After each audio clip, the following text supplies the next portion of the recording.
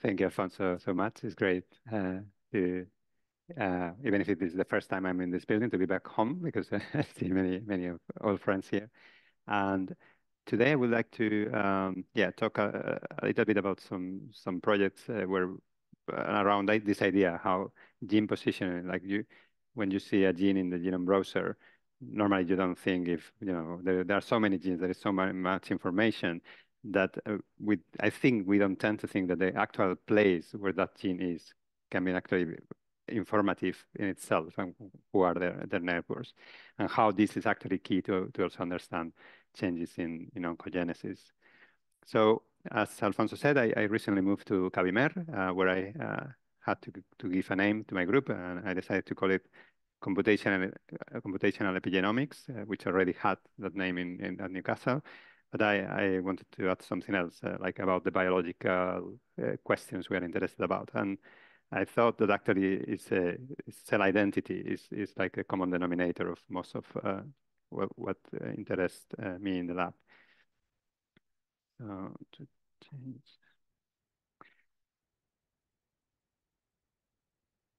And so for me, what is fascinating is that in pluricellular organisms, we basically have one genome. And with that one piece of information, we can encode so many different cell type identities.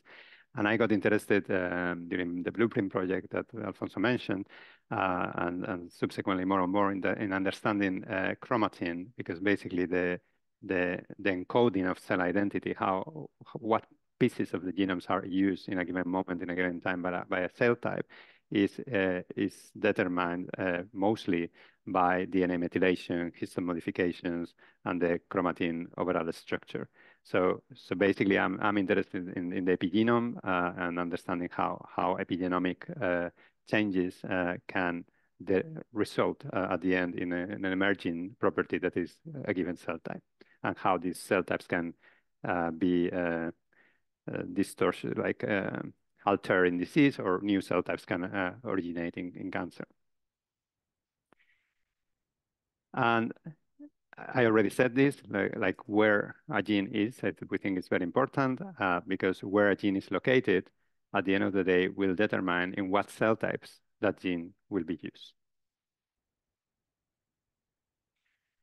So as many of you know, genes are not regulated in isolation. So this will be like the typical cartoon that we see in textbooks and in many papers, like, okay, we have a gene with different components, transcriptional start site, exons, introns, and we use a lot the information in the linear genome, but in reality, the genome, the chromatin is flexible, and what we have is a 3D context. So we have interactions of promoters with other regions.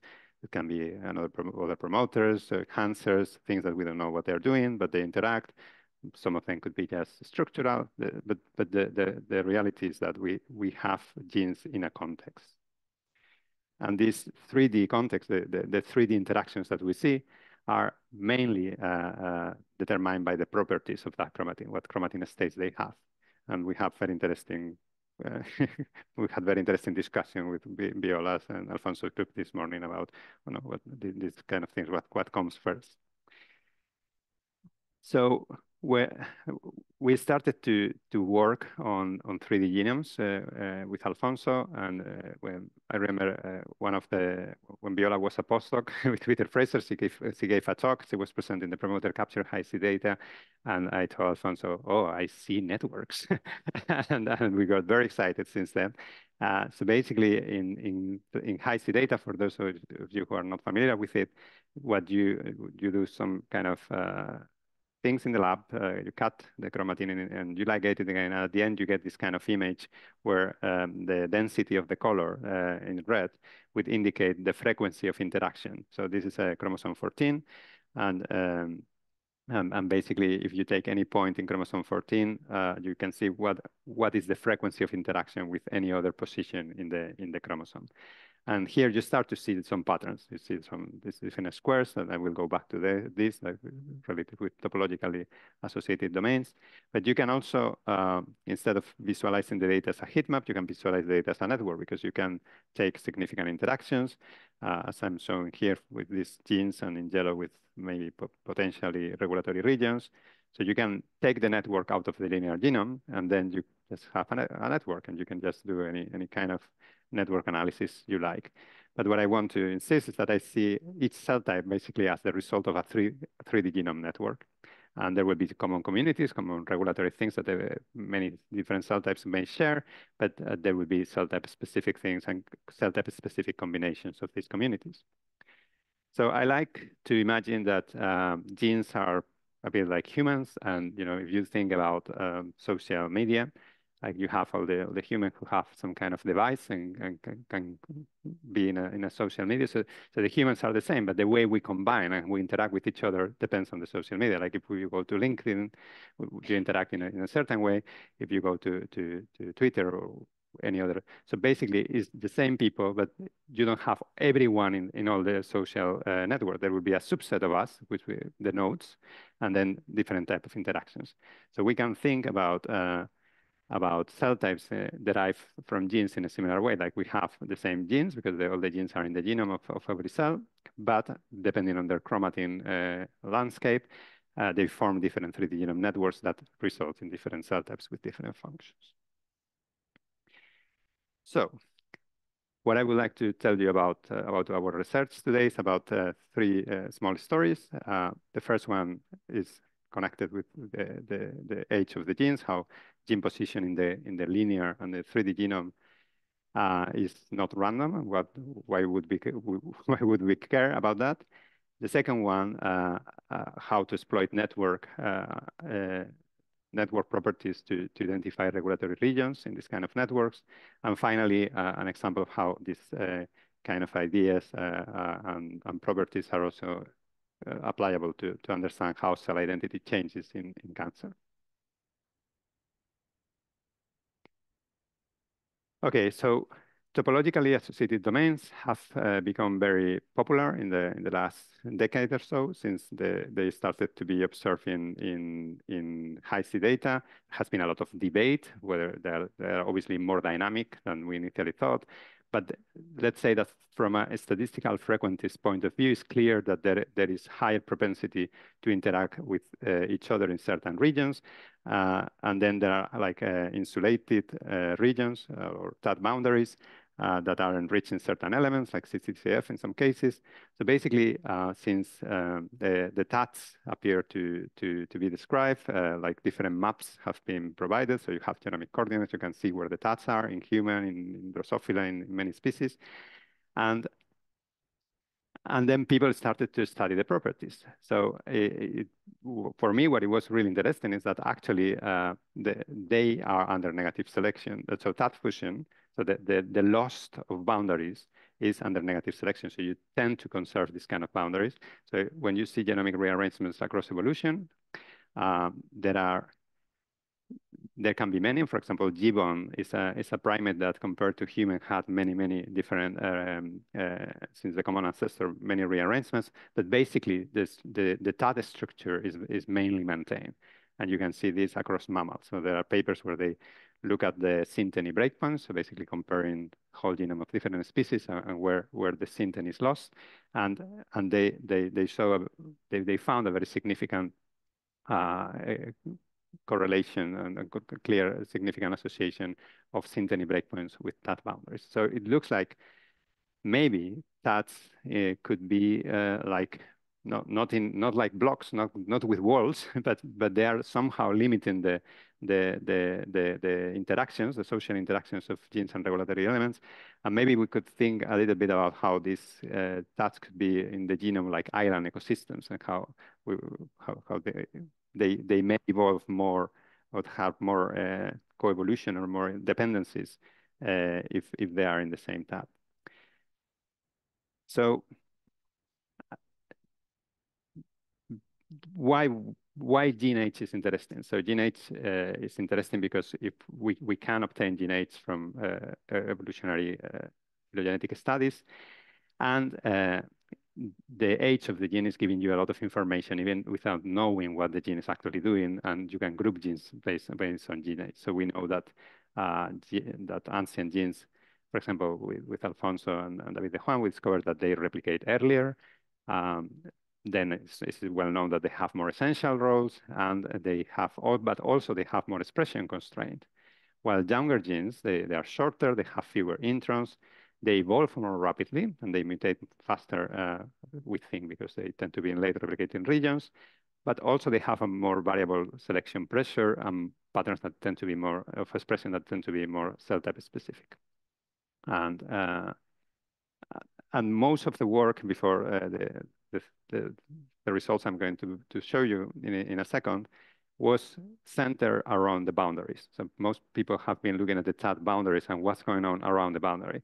So we wanted to see what was going on inside the TATs.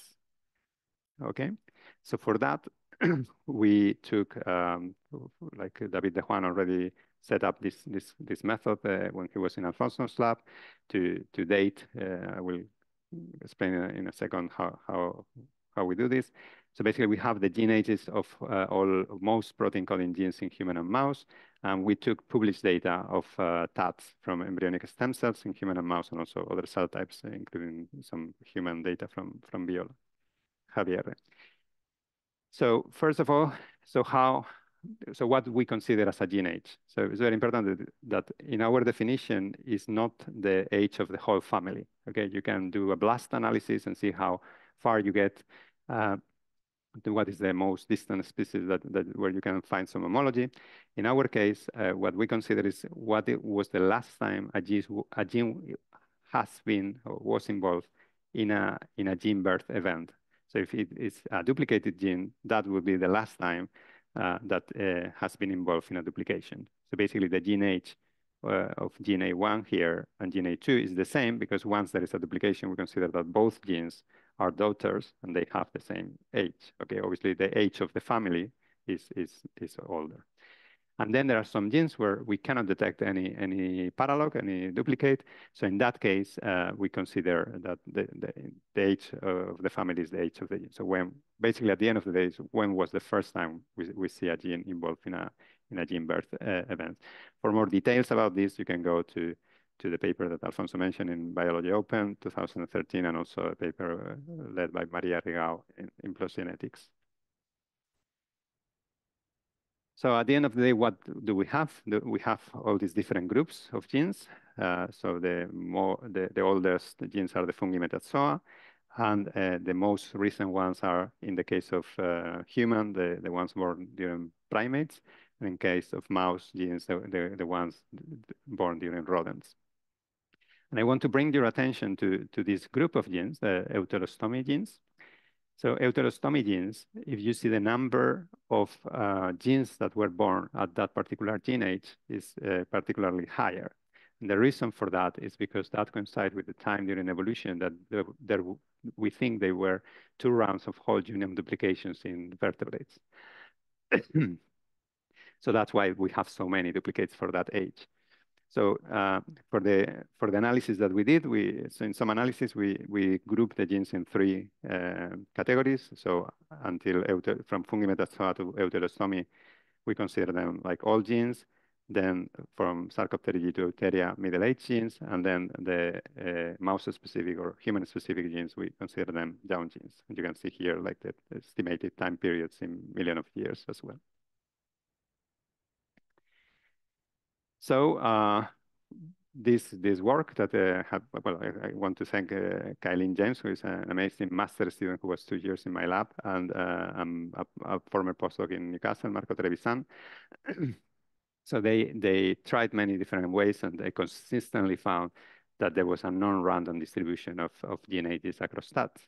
And interestingly, what we find is that the genes that were born during euterostomy, during the whole genome duplication of before, they tend to be clustered together in some TATs, while genes that were born after, they tend to be together. So there's a clear non-random pattern. And we also tried with with fixed windows compared with the real TAT sizes, and we see that the effect is stronger. You see this effect with the linear genome, but it's stronger when you use the TATs instead of using different sizes of windows.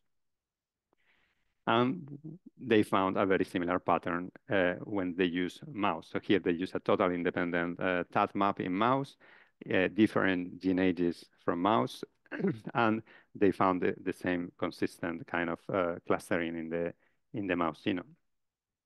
And as I said, the euteleostomy genes that some people call onologs, because Yosumo Ono actually predicted that there was a whole genome duplication, and then it was later more or less confirmed.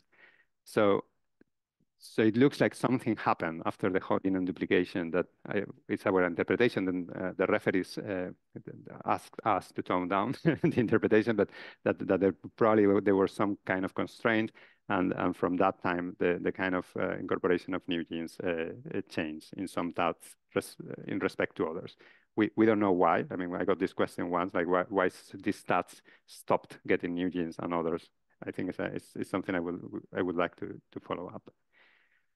So to try to see if this pattern was again was real or it was just a random pattern, we randomized we kept the genes where they are, but we randomized the gene ages,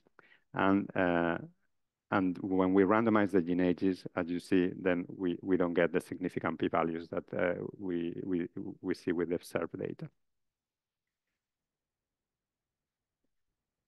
Okay, so basically this suggests that there are different TATs with different compositions of gene ages. And then we thought that it would be interesting to look what happened with essential genes. Because, like normally, like all genes tend to be essential, but, even young genes at some point may get essential. So how young essential genes become essential? Is there some kind of relationship with the kind of TAT they are located into? So for that, we decided to classify the TATs into 3 groups, like TATs that were enriched in young genes. So 50% of more of the genes in that TAT were born during primates, in the case of human data, or rodents, in the case of mouse. Then middle age, that is something in the middle, or mixed patterns, so basically like things that didn't follow this clear pattern. And then all the rich TATs, that basically TATs where more than half of the genes are in the old category, from fungi metazoa to euteleostomy. So I use this silly comparison, like you can think about young genes as young magicians who are starting to go to magic school, and all rich TATs like environments where you have the very old, very powerful magicians. And how a young magician becomes a powerful one.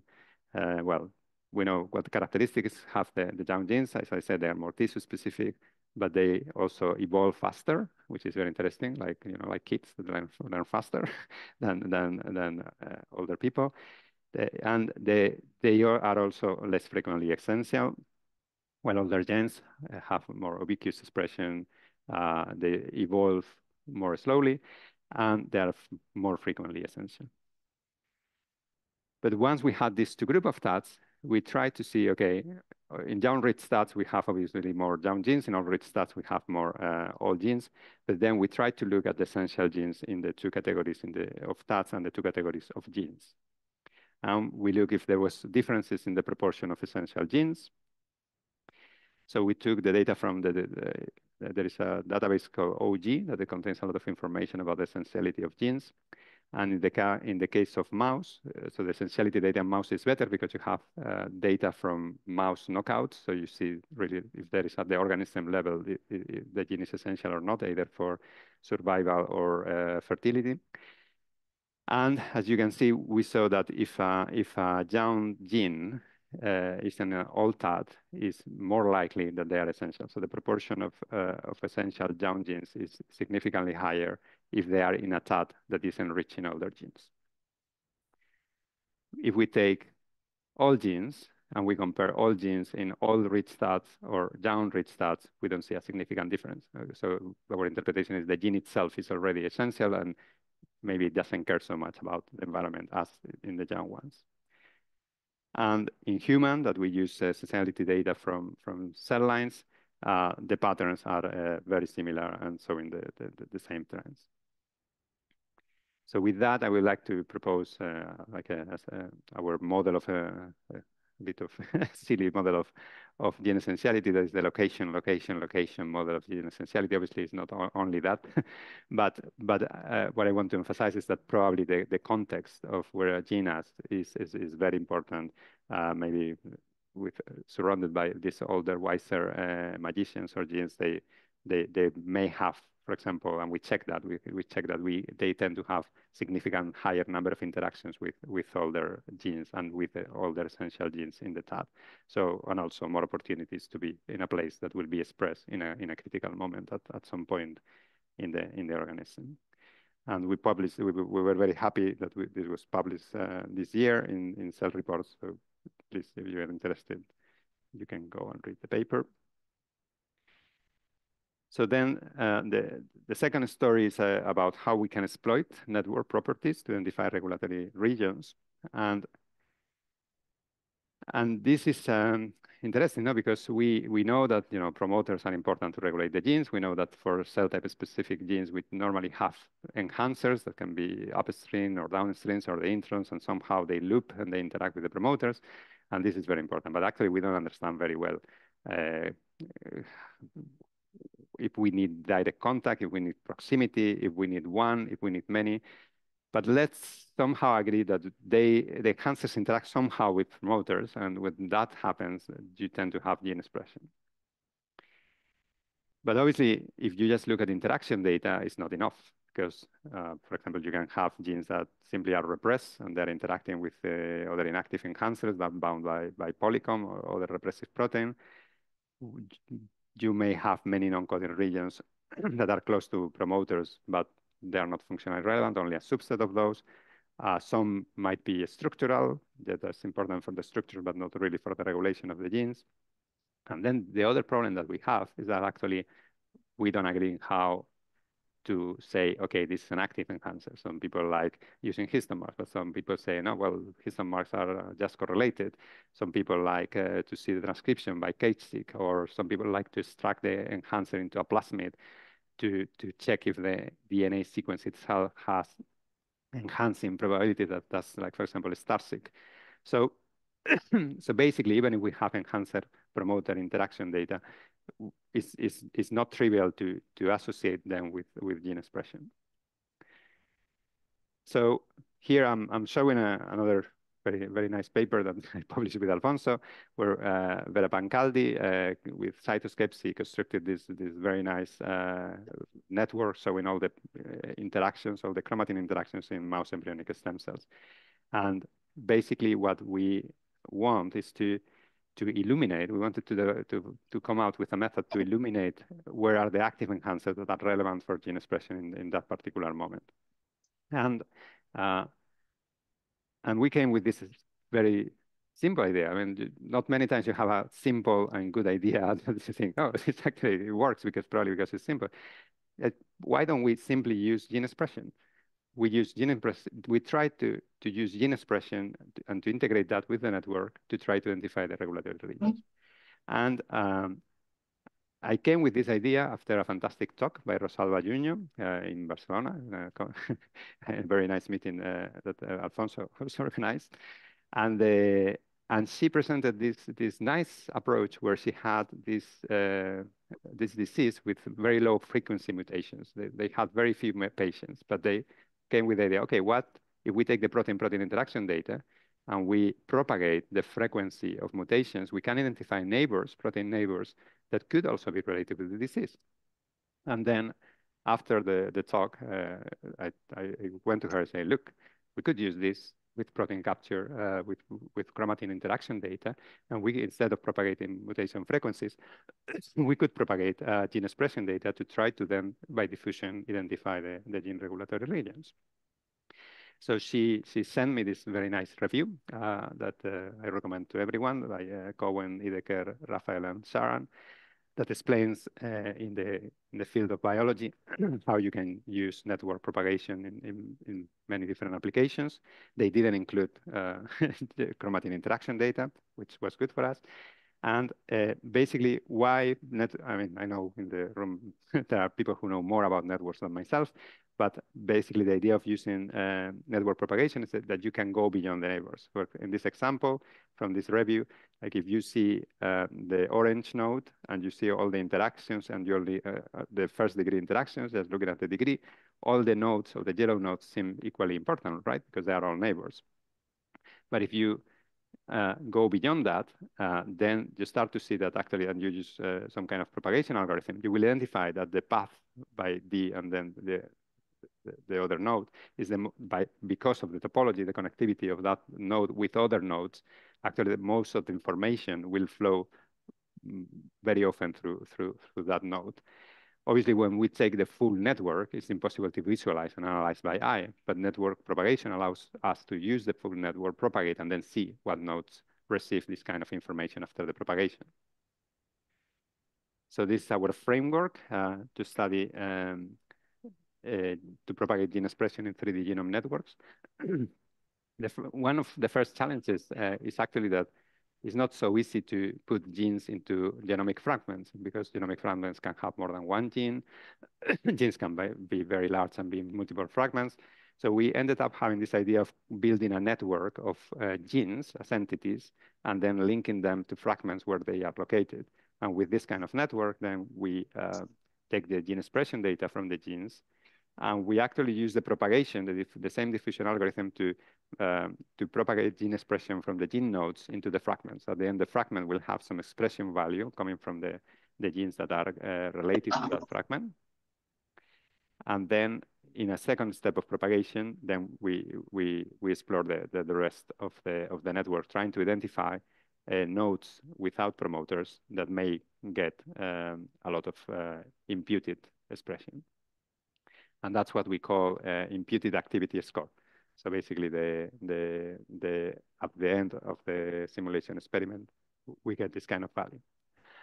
And the question was if these identify active enhancers. And it did. So to try to validate the findings, we use, with mouse embryonic stem cells, try to find as many different types of validation. We use chromatin state data. We use CABIMER data that is looking at bidirectional transcription, STAR-seq, binding of P300 coactivator, or activity of the polymerase. And the interesting thing is that Maninda, when he was classifying these nodes by the number of different enhancer annotations that map to that particular fragment, the more evidence that we have that is likely to be an enhancer, the higher imputed activity score that we got. And we also, like in human data, we look at EQTL data. So EQTLs is the kind of analysis where you look at correlation between a genotype and gene expression levels, try to identify SNPs that could be associated with regulatory regions. So using data from T cells and monocytes and neutrophils, we could validate. Sorry, we could find significant higher activity of nodes that had EQTLs versus ones that didn't. And if the EQTL had an enhancer feature, it had a slightly higher level as well. So we, in collaboration with the group of Rosalba, we now provided an R package and with a Shiny Viewer network visualization tool to explore the results. And it was published last year in NAR. So if you are more interested about the methods and if you have any questions, please feel free to contact me. Okay. So I will go to the last part of my talk in a second. That where we connect with the concept of cell identity that I was talking at the beginning, and how cell identity. So on one hand, what are the chromatin properties that indicate what genes are associated with cell identity, and then how these same rules, when things change, can actually apply and help cancer. So this final story that I will tell you about is a tale of two loci. two of my favorite loci since I was in Newcastle collaborating with Lisa Russell. On one hand, we have CCND1. So cyclin D1 is a regulator of the cell cycle and is a proto-oncogene that is regulated in many cancers. And is here you see the gene, the TAT. So these are the genes that are within the TAT of CCND1. I don't have time to talk today about MyoV, but MyoV is a very interesting gene. We don't know if it's really a gene, but we had a paper recently this summer about this, if you're interested. But basically, coming back to CCND1 is a gene that is normally tightly regulated because it is only active when cells go into cell division. Right? So that's why it gets deregulated in cancer, because cancer cells like to just continually proliferate. So it's a gene that needs to be controlled. Obviously, any cell type that needs cell division, or most of them will need cyclin D1 or cyclin D2. So there are different kind of ways of regulate that, but it's a gene that needs to be kept under control. And then we have this other locus that is very important in B cells, that is the IgH locus, so the immunoglobulin heavy chain locus. So this locus is encoding for the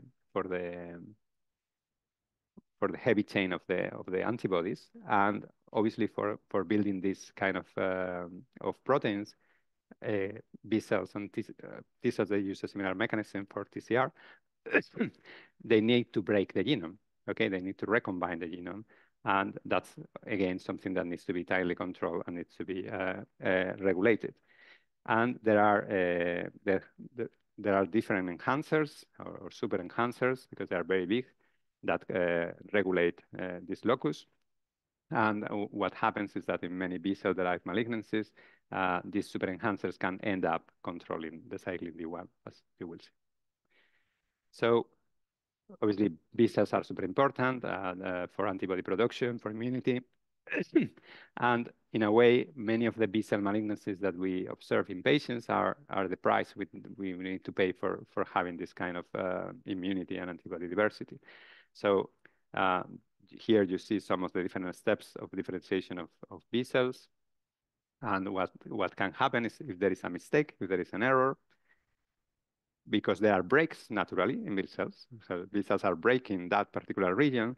If there is an error, that region can be juxtaposed to the wrong partner. And if that partner happens to be a proto-oncogene, then we have the phenomenon that we call enhancer hijacking. That basically the proto-oncogenes hijacks a super enhancer or an enhancer and then becomes constitutively expressed. The interesting thing is that in the case of B cell-derived malignancies, the partner genes, the oncogenes, are different and in different frequencies depending on the state of differentiation. For example, you can see that CCND1 is very prevalent in mantle cell lymphoma that is derived from naive B cells, and also frequent in multiple myeloma. But then in other types, you can see that the size of the gene name indicates the frequency of being translocated with an IgH super enhancer. Okay, and then on the other hand, I wanted to tell you a little bit about H3K4/3 methylation broad domains. So H3K4/3 methylation is a very famous histone modification because it marks, together with 27 acetylation, active promoters. So when you see the transcription of a start site of a gene with this histone mark, that normally indicates that the gene is transcribed, and even during mitosis that it's kept.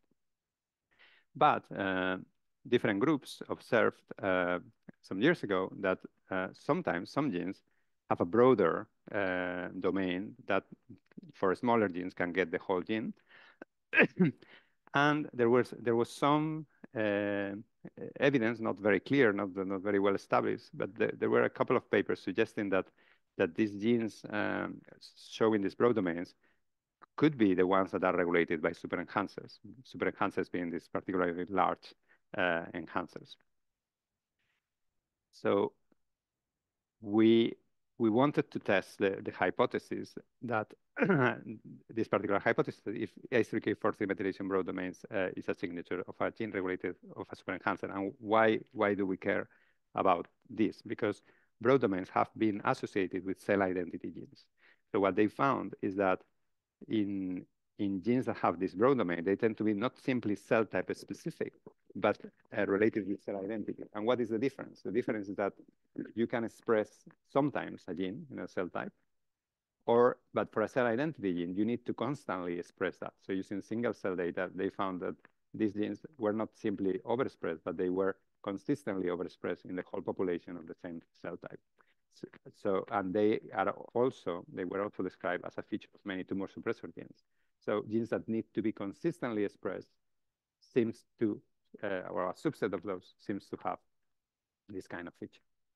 But they were not clearly linked to the superenhancers. And the funny thing is that when I was talking with Lisa Russell, I told her, well, I think we have data ready to start to look at this, because I mean, Blueprint generated a lot of data from B cells, B-cell differentiation from the group of Iñaki Martín-Subero, and we actually analyzed this data, and this was one the paper of the chromatin determinants Alfonso was referring to. So we had all the chromatin states for many stages of B-cell differentiation, but also a lot of B-cell malignancies that were also generated, epigenomes were generated for them. So a fantastic postdoc working with us, Aneta Mikulisova, was leading this work, and she took all the like the pre-germinal center cells, germinal center B cells, post-germinal center, and then plasma cells, took the epigenomes and identified at base resolution the known major 4 superenhancers. She also identified, well, the 3 known, and then a new one that we have called E-delta. And then, like these are the superenhancers in the IGH region. And then if we go to the other locus, in CCND1, you can observe that CCND1 is, when it's active, you see the yellow and the green colors associated with promoter and enhancer regions. And otherwise, it's covered by polycomb. So it looks like polycomb repression is probably important for the regulation of the gene. And actually, even when it's active, you see adjacent polycomb chromatin state. But when now we move from the healthy B cells to the malignant ones, what we found, what Aneta found, is that in the mantle cell lymphoma MCL, that the 90% of the data, they tend to have this translocation, and Iñaki Martín-Subero confirmed that all of them had the translocation of CCND1 IGH.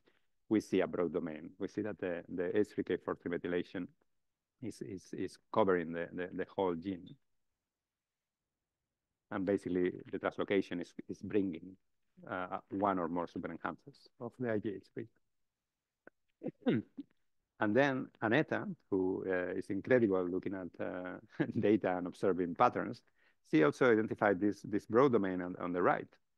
And she said, well, I think is curious that when we go to the malignant epigenomes, this super broad domain disappears.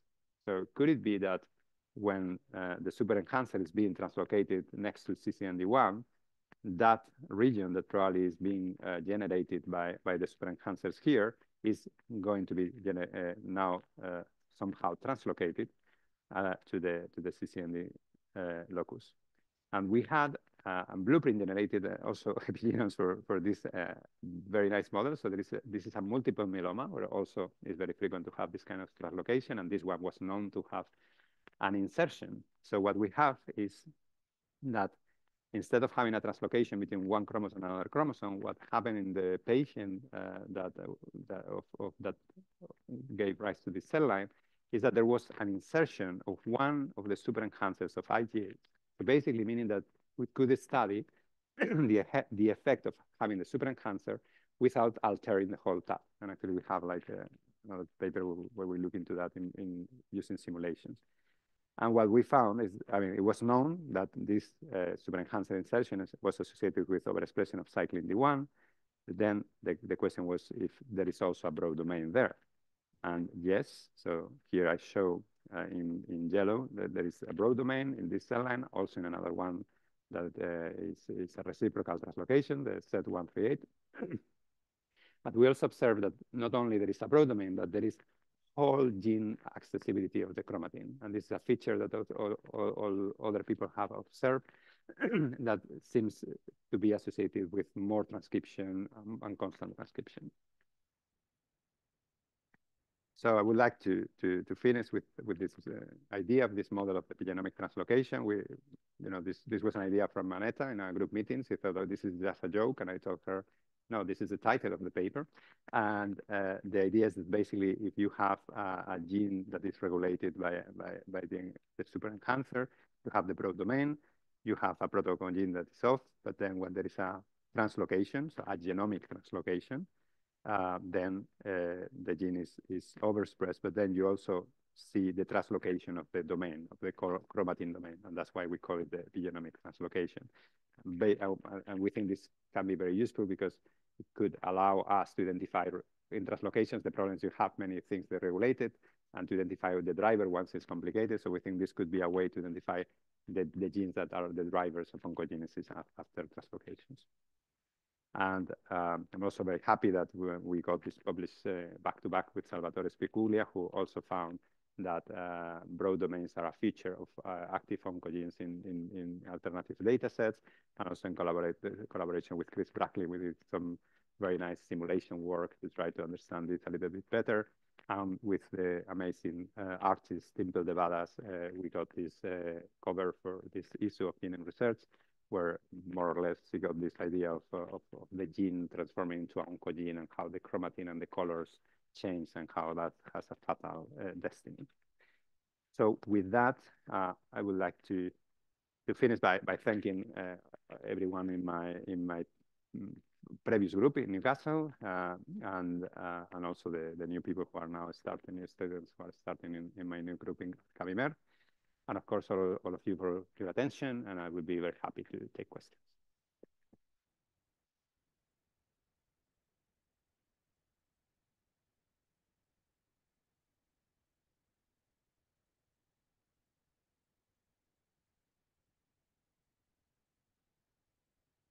So thank you for the presentation. Thank you for the presentation. It was really nice. One is about these last, findings, right, that you presented.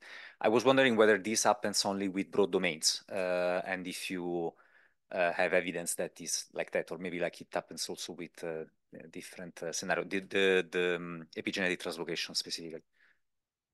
That's a good question. So yeah, do you mean like if, for example, other kind of like polygon features or other type of chromatin domains? Yeah. We haven't checked, but I mean, my prediction will be yes, but I think it will be very interesting to look into that as well, into other types. I guess for historical reasons, we got obsessed with H3K40 methylation, but it's true that like for repressive domains that could also happen. Actually, yes, Aneta she recently told me that she found something similar for H3K4 demethylation, I think, but I'm not sure. I should check with her, but that's her own research. So I shouldn't talk about this because this is on YouTube. Sorry, Aneta. Okay. And then the second question is about the first story, so the TADs and the age of the genes. I was wondering like how this translate to the level of the gene regulatory networks. So for instance, is there, for example, like an enrichment of transcription factors at the level of the TADs that also correlate with the age of the gene, or can be associated to that? We didn't check, but I think it would be really interesting to look into transcription factor binding sites and see if there is some kind of enrichment in some TADs that are richer in all their genes compared with the other ones. Yeah, no, that would be really interesting. Okay. But we haven't checked. Thank you. Thank you, David.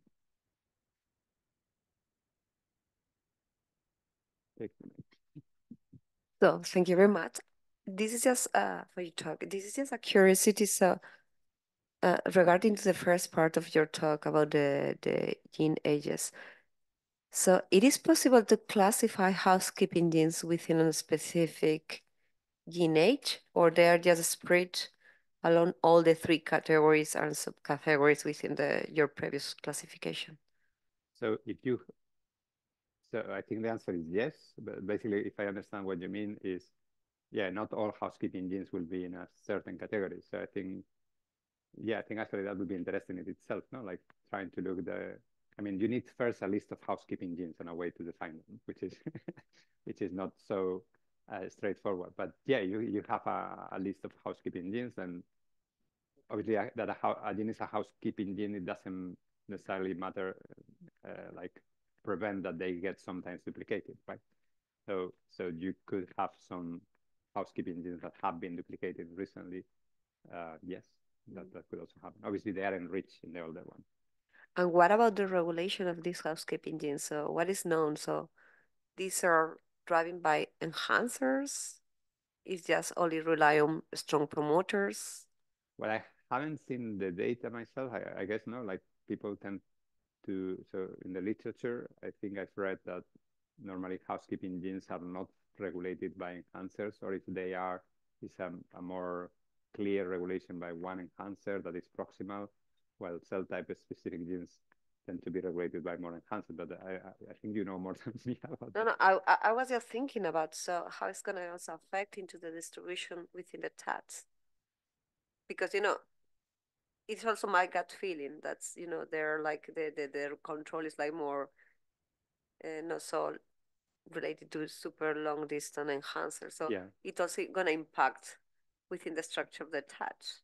No, that's very interesting because something we actually included in the paper, but I didn't show, is that we observe a relationship between the size of the tab and the distribution of gene age. I mean, I would need to go back exactly to the figure to remember exactly, but yeah, it's interesting. Basically, you're saying if there is a more complex regulation, you need more space in that tab for the distal things, no? So how the regulation is impacting, and that's interesting because I mean, with Maria Piga, we also look a lot at the size of introns, no? And obviously, genes that are very large and have many introns, many times there's just one tab for them, and how we got more or less this idea that having more introns could be a way to get more enhancers in a way that you still keep things locally under control. I don't know. I'm speculating here, but I think it's about the way you frame it is very general. I think it's a nice question how the regulation of the gene, if it is more or less needing enhancers and how distal they need to be to form the 3D genome network that you need later. How is that affecting what else can be incorporated or not into that TAT if a new gene is coming there, or if there is a translocation.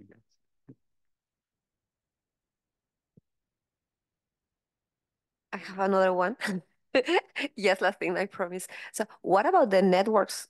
They're not within a specific TATs, right? Because the network that you detect are big, right? These kind of highly connected networks that you can detect, they are spending many, many TATs, right? Which one? So all the work that you have done with the networks, the network that you can identify, including several genes, several enhancer, for instance, and that you use for propagation, the expression, they are involving many, many TATs, right? Yeah. So we use the full network and we don't care about that. Okay. But actually that's something that, yeah, that Maninda, who was developing the method, was thinking at some point to then check how the propagation results, if there was some kind of connection with the TAT boundaries. No, I was wondering if it was like an extra constraint that should be taken into. It's something, yeah, it's something we thought about, but we didn't check. Yeah. Thanks. Hi, thanks for the nice talk. My question is maybe related to the last part, and because I'm seeing chromosome instability, and I thought, like, are you working now on, maybe exploring if, chromosomal instability, which is a common thing for maybe oncogenesis, is maybe what causes this type of translocations and insertions of like these broad domains? Yeah, so actually, so I'm co-supervising Javier, who is working, so he's mainly working in the lab, but he's doing the bioinformatics part with me. So he works with Valentin Comais in University of Sevilla. And actually, what their hypothesis is precisely that that changes in differentiation. So basically, what Valentin has published is that the changes so in response to stress, you can have different differentiation. For example, in pancreas, related with kappa, you can have like changes. And I think she published something in a different tissue. But basically, the idea would be that there is some kind of a stress, then the cell type respond to protect that cell type, and they may differentiate into something else. And actually, because the differentiation is associated with chromatin changes, that can promote the genomic instability. So normally, I think the dogma in cancer is that there are mutations first, and then gene expression and chromatin changes as a result, as a consequence. I think that actually differentiation associated with stress can promote the genomic alterations. And actually, that will be at the single cell level, right? So if you have many cells responding in different ways, then you're also promoting genetic diversity because of that. So is this what you were thinking about? Or? Yeah, maybe, related with heterogeneity and cancer stem cells can be interesting. Yeah, thank you. Thank you. You could take the mic. Why the TADs accumulate new genes or old genes? What is the relation between the process of duplication of the genome or rearrangements on the genomes and the TADs? That's the million-dollar question. So we don't know why some TADs get the new genes or not, but I think this is related with Viola's question. I think some networks of the interactive, like the ecosystems, I see it as an ecosystem. I think some ecosystems may be more prone to incorporate new species, so new genes, or some genes provide the kind of characteristics are more adaptable to new environments. But I have no idea why this starts. I mean, obviously, it's not related with the process because the process of duplication happens in a different when they are not TADs. So it has to be at the level of accepted mutations. So yeah. What makes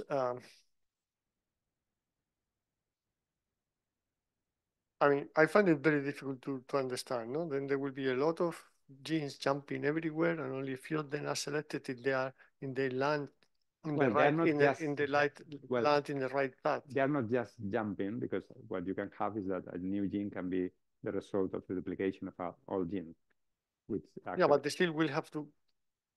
So maybe some TADs are more permissive to have duplications, and that's why you see the jumping there. But the TAD is not. I mean, I have to be very careful with the language. I see what you mean. Yeah. The TAD is not part of the process of duplication. The duplication happened during the mitosis, and then the ones that happen to land in a given place are later selected because they are in the right TAD at the level of gene expression and phenotype. Mm-hmm. So the TAD is not the causal reason. You are totally right. I guess for me the TAD is a simplified way to say the genomic. But it's for me, it's how the genomic context will favor or not that gene to flourish, I guess. Will this be promoted by gene duplications or gene chromosomal duplications, or this is related with something else that may be transposon or transposon related? Because I find difficult to believe that there are not that many processes. You are seeding the genome with many different genes, and only the one that end up in the right TAD end up being selected. That looks to me too much. Well, if you remember, we for the Juan et al. Paper, so we look at RNA-based and DNA-based duplications. And what it was very interesting is that for RNA-based duplication is basically when the RNA is then inserted into the genome somewhere else instead of a tandem duplication of the DNA. So actually, normally DNA-based duplications tend to be located near the daughter, but RNA-based duplications, they tended to be in a very different location of the genome and have very different DNA replication timing, because back at the data was looking at the DNA replication time, and normally the difference in replication timing between daughter genes, if they were RNA based, was huge. If it was DNA, was not very. I don't know if this is somehow maybe could be a way to. And we didn't look at, I mean, we should look at the RNA base and DNA base and compare the patterns.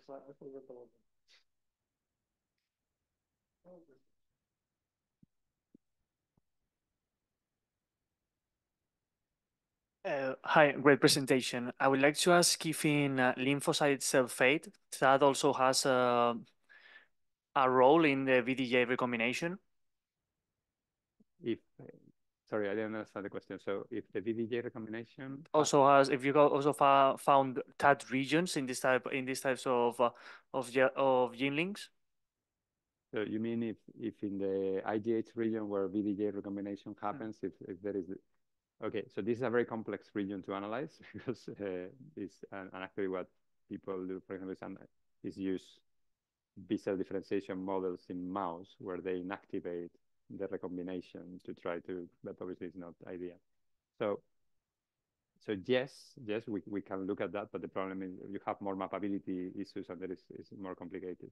But I guess your question is if there is this kind of chromatin patterns in the region. So yes, so actually what I learned a couple of years ago, which I think is very interesting, is that before you break the regions, you have an increase of H3K4 3-methylation and 27 acetylation and high expression. So basically, the way to promote rupture is associated with promoting a chromatin environment that is very open, where you get a lot of transcription, and that is somehow facilitating that the break is happening there. That's what my simplified version I see in Viola Novin. So hopefully what I'm saying makes some sense. But but then at the level of how these different regions interact at the 3D genome level, I haven't been following the literature, so I don't know what is known at the level of TATs and interactions there. Obviously, it's something that if you're not a B cell or a T cell, it will be heterochromatized and condensed and very silenced. And how this is regulated during different B cell or T cell differentiation, I think is not very well known at high resolution, as far as I know. But I think it's a very interesting problem.